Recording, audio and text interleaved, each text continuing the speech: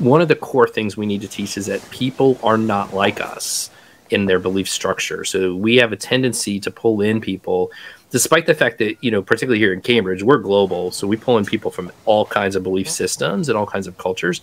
But we all agree in some sense that learning, education, and the fact that we're from different, you know, as you know, if we pull together a classroom, we get 100 different opinions. And sometimes we debate and sometimes we don't agree, and that's learning.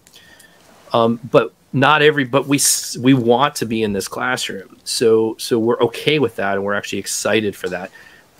But people are polarized outside of that, and they don't want that experience. And in fact, they'll repel against it, and some people will violently repel against it.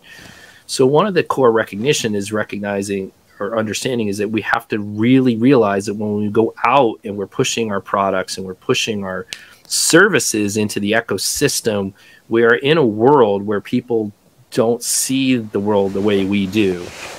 And so getting our heads around the psychology of that is really critical. And then the value, the other piece that we really have to teach is the value of the credibility of information systems.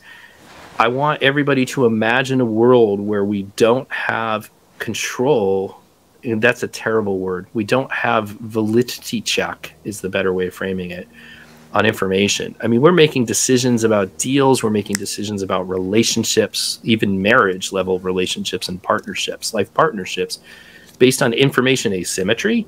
And if we can't validate the quality of the information flows, then everything breaks down. And we end up literally with genocide as some outcomes.